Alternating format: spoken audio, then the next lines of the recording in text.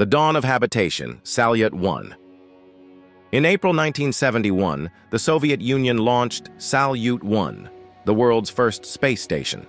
This marked a pivotal moment in space exploration, shifting from brief visits to sustained habitation. Salyut 1 was designed as a single-module station, providing a habitable volume for cosmonauts to live and conduct experiments. It represented a significant leap in engineering and orbital mechanics.